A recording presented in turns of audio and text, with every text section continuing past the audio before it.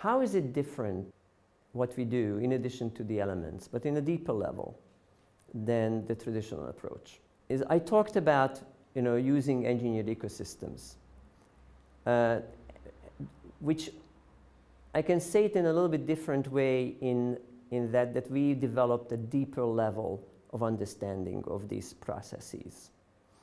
A traditional activated sludge plant, which has been around the technology itself has been around for 100 years, and the industry has developed mathematical formulae to understand what's going on and predict and model.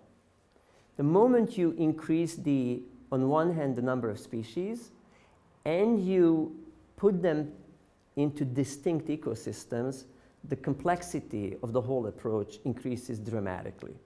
And what we have done in the past decade, I would say, is to learn, understand, and in correlation, to develop the ability to predict how these systems will behave. That's very necessary in order to benefit from the advantages that the opportunity presents itself.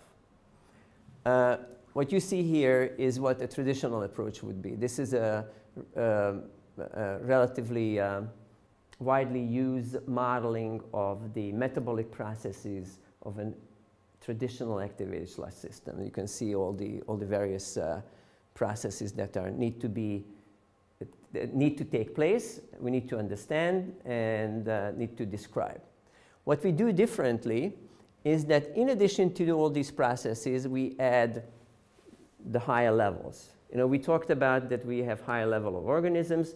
There's predation taking place, and we're able to understand what's going on and model that. But it's not only between one species and the other, but it also has a spatial aspect.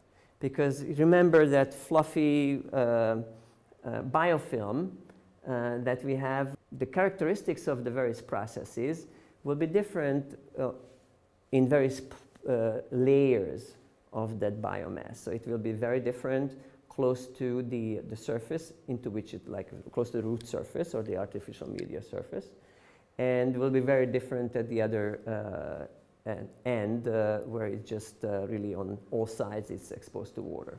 So what you see here is that in addition to the predatory and predation modeling, it also needs to be modeled in terms of space and various layers. And then you do this eventually also in the series of ecosystems.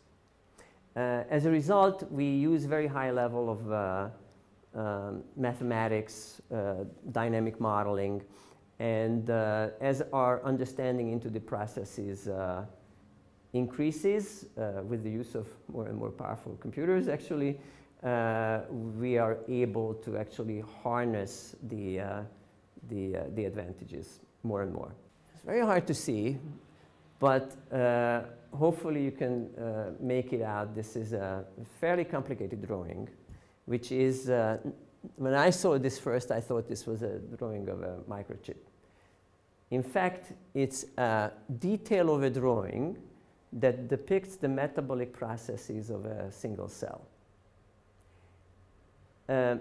The reason I'm showing this, because if you can imagine that if you want to understand in an analytical way the workings of a single cell, this is how incredibly complicated it gets. And it's a very typical sort of expectation, particularly in the world of civil engineering, that you really need to analytically understand everything, which is a natural thing. That's how we build the culture and civilization that we live in today. Once you get that level of complexity and you imagine that if the workings of a single cell are so complicated, then they organize into organisms and then ecosystems and then series of ecosystems, things become much more complicated. And therefore, the expectations of the nature of our understanding needs to change.